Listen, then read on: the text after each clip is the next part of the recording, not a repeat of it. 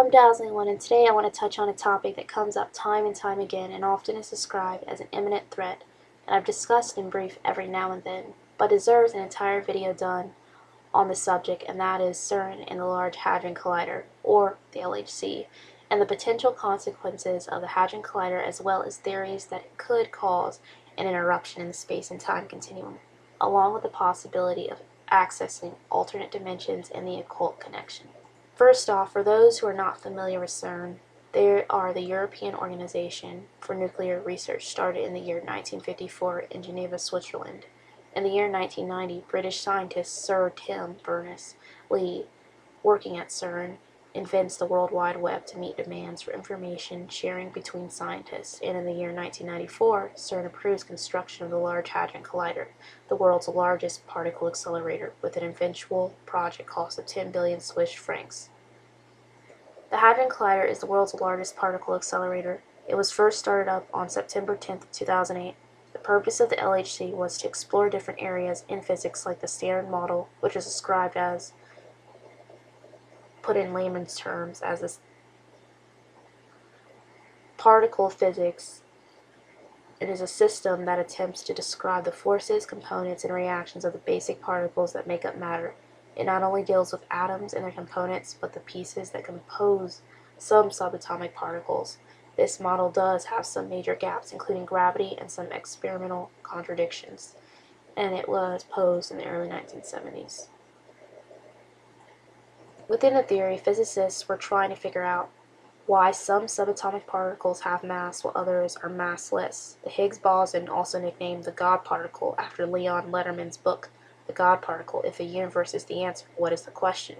But the Higgs boson, according to the dictionary, is defined as a subatomic particle whose existence is predicted by the theory that unified the weak in electromagnetic interactions. Higgs boson fit into the theory because it was described as the force that acted upon matter and gives matter mass. On July 4, 2012, scientists at CERN discovered a particle that behaves similar to the Higgs boson, proving the theory correct. And on October 8, 2013, Peter Higgs and Francois Englert were awarded the Nobel Prize in Physics after 48 years, finally having their theory proven about Higgs boson as follows. For the theoretical discovery of a mechanism that contributes to our understanding of the origin of mass of subatomic particles, and which recently was confirmed through the discovery of the predicted fundamental particle by the ATLAS and CMS experiments at CERN's Large Hadron Collider. While CERN's intentions seem innocent enough as far as trying to answer monumental questions in physics, there are some eerie things about CERN just by taking a look at their logo. 666, so 666 is the mark of the beast, and the fact they have a statue of Shiva outside. Now, the story is that it was a gift from India because of their long association with India. In the Hindu religion, this form of dancing, Lord Shiva, is known as the Nataraj, a symbol of Shakti, or life force. As a plaque alongside of the statue explains, the belief is that Lord Shiva danced the universe into existence, motivates it, and will eventually extinguish it. Carl Sagan drew the metaphor between the cosmic dance of Nataraj and the modern study of the cosmic dance of subatomic particles. Although that sounds nice in theory, as explained by CERN, think about Shiva more closely. He danced the world into existence according to Hindu religion, and he could dance it out of existence. Could this have a double meaning? When the announcement was made CERN was going to power up the LHC, speculation and major concerns arose about them trying to recreate the Big Bang Theory, and that it could have severe consequences. Famous physicists like Stephen Hawking were not celebrating the LHCs and stated that worrisome feature that it could become unstable at extremely high energies and create a black hole that would collapse the universe, and went on to say in his book, Star Mist, this could happen at any time and we wouldn't see it coming. While the mainstream media and scientists scoff at this warning and say even if it were the case, it could take years, labeling those who fear the Hadron Collider as doomsday fearmongers, I personally don't want to take any chances. Another huge concern are stranglets, which are in a hypothetical particle consisting of a bound state of roughly equal numbers of up and down and strange quarks. Its size would be a minimum of a few femtometers across, with the mass of a light nucleus. The concern in a theory of how stranglets could pose a threat to Earth with the production of cosmic rays that the LHC is as follows. If the strange matter hypothesis is correct, and its surface tension is larger than the aforementioned critical value, then a larger stranglet would be more stable than a smaller one. One speculation that has resulted from the ideal is that a stranglet coming into contact with a lump of ordinary matter convert the ordinary matter to strange matter. The Ice 9-like disaster scenario is as follows. One stranglet hits a nucleus, catalyzing its immediate conversion to a strange matter. This liberates energy, producing a larger, more stable stranglet, which in turn hits another nucleus, catalyzing its conversion to a strange matter. In the end, all the nuclei of all the atoms of Earth are converted, and Earth is reduced to a hot, large lump of strange matter.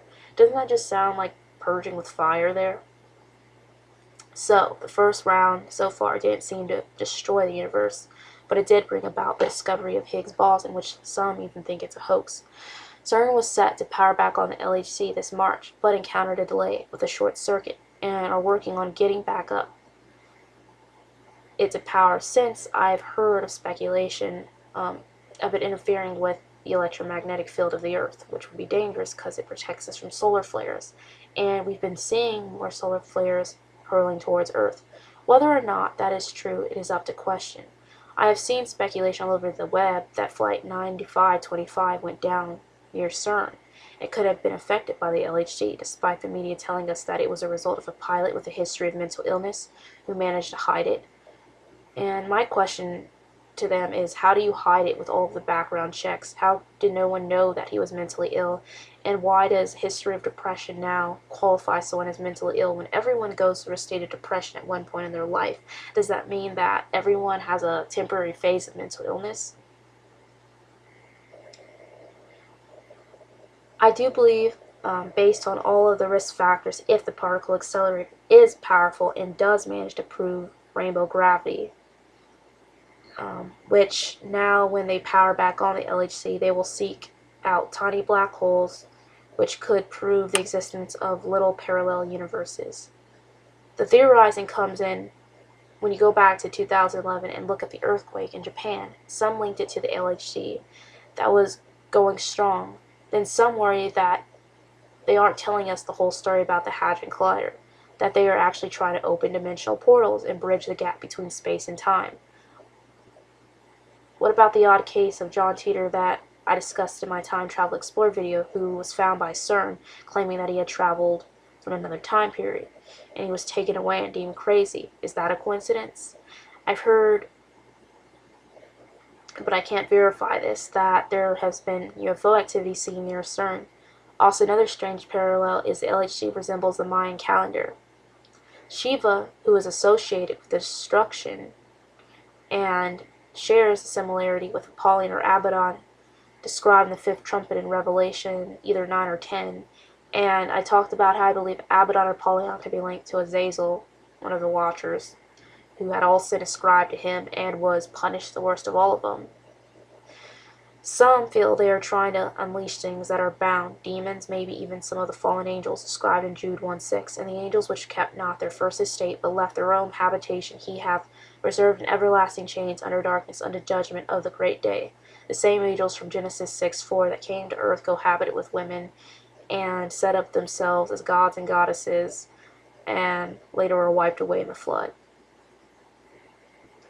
Do you find it coincidental CERN was another organization that formed just after World War II? 1954 isn't that long after the World War II ended. If you believe in any of the occult stories of World War II, connecting it to Roswell and everything else, technology really took off afterwards, and beast technology, otherwise known as fallen angel technology, was introduced. Could any of this have something to do with the strange sounds different people have been hearing randomly around the world, or even figures like the dark horse seen in Saudi Arabia or the black horse seen near the volcano in Colima, Mexico?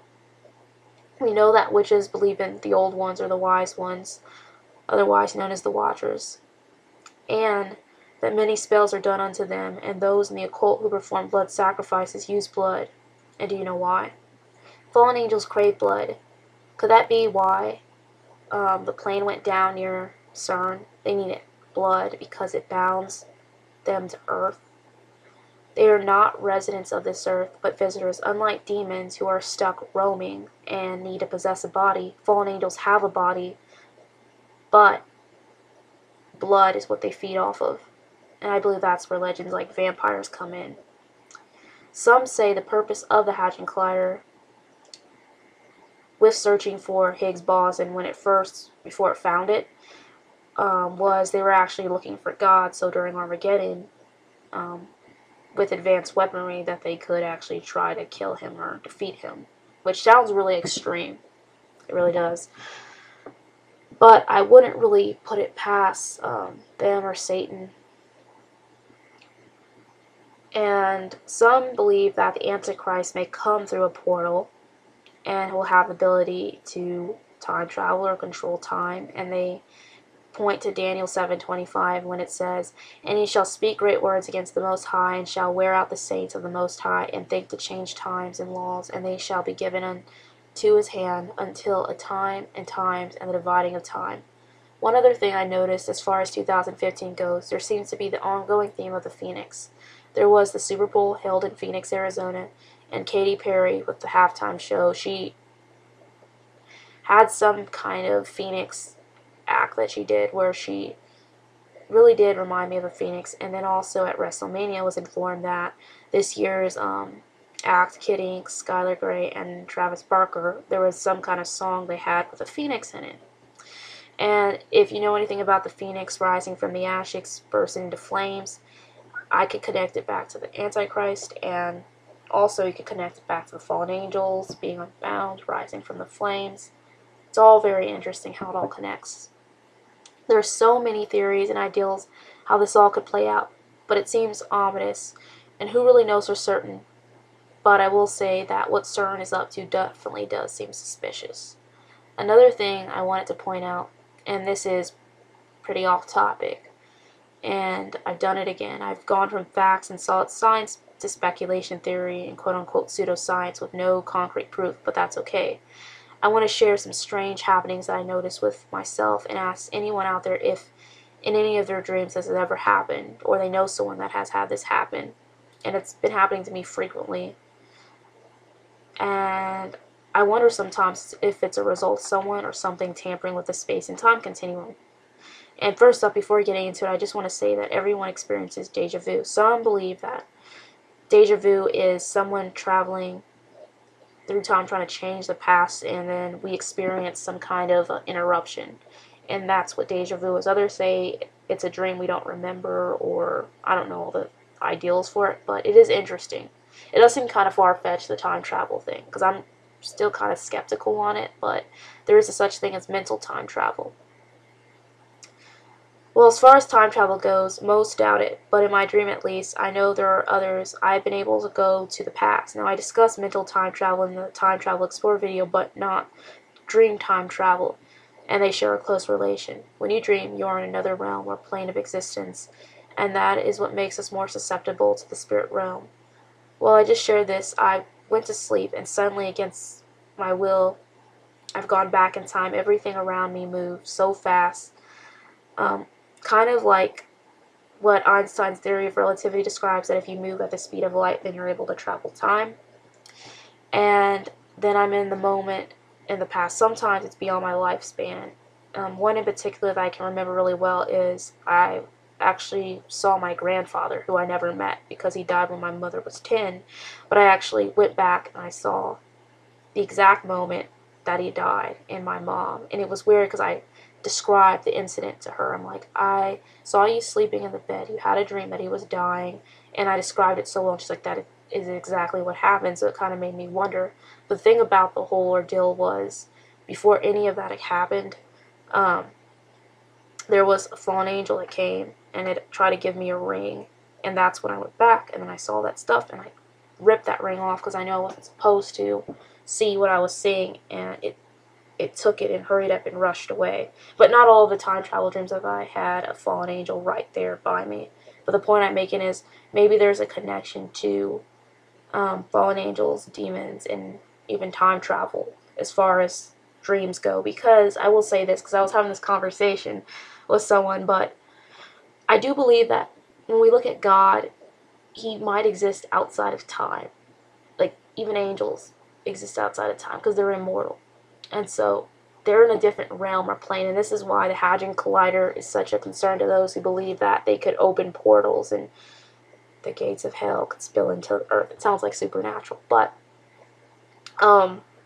if they exist outside of our realm of existence, then time for them doesn't work the same. Think back to Daniel 10:13 and Daniel 10:20, whenever Gabriel is talking to Daniel about how he had to fight the prince of Persia, and then when he goes, he has to fight the prince of Grecia, and it took him a while to get there.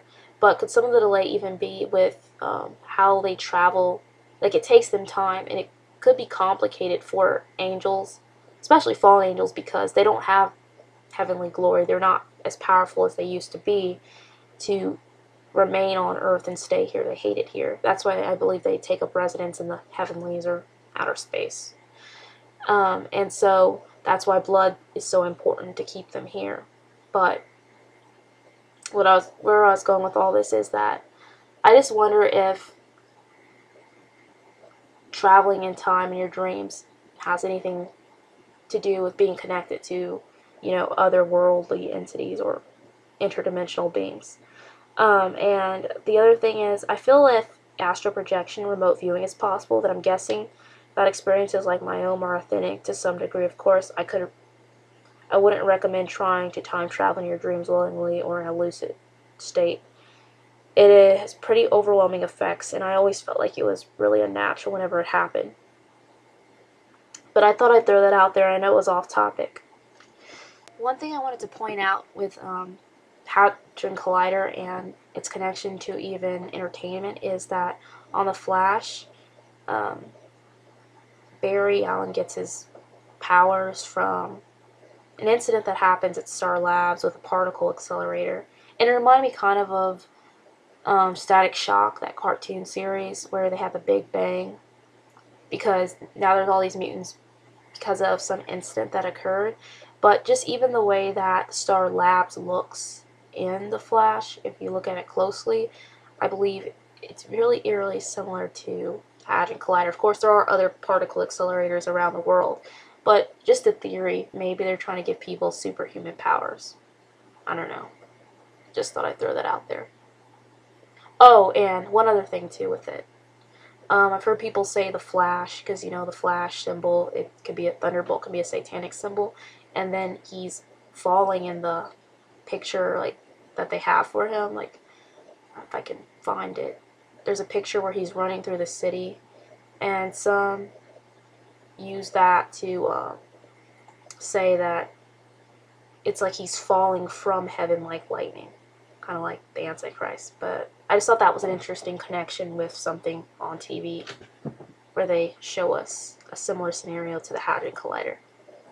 And then one last thing I want to add, with the Hadron Collider and what CERN is doing, and how some speculate that it's messing with the electromagnetic field of the Earth, and it could be causing earthquakes. Some feel that it could also have a connection to the ley lines and affecting those as well. Just another theory, throwing it out there. I hope you found it interesting, and we'll just see how things fare in the future, because I'm sure there will be more updates coming up. But I hope you guys enjoyed it. I'd like to thank you for watching, and take care, and God bless.